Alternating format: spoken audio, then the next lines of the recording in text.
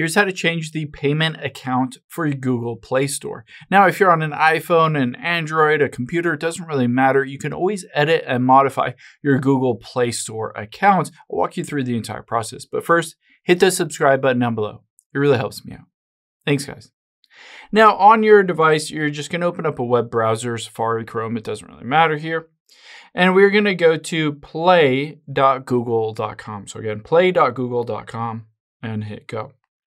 Now on here, you're going to want to make sure that you're logged into the correct account. And after you've done that, you're going to tap on your profile at the very top right. Now you'll be able to see here under library and devices is payments and subscriptions. I can tap on that and it will show me my current payment methods. You can see an Amex card here and Google Pay balance currently is nothing.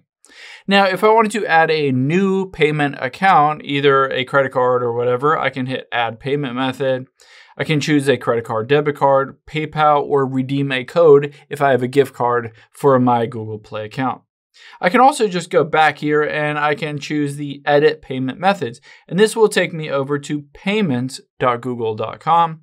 You'll be able to see here's the Amex card and I can just choose to either edit it, I can remove it from here, I can add a new payment method. I have complete control over here to determine how exactly I get billed when I'm buying in-app purchases or buying apps or Google One subscriptions, anything like that.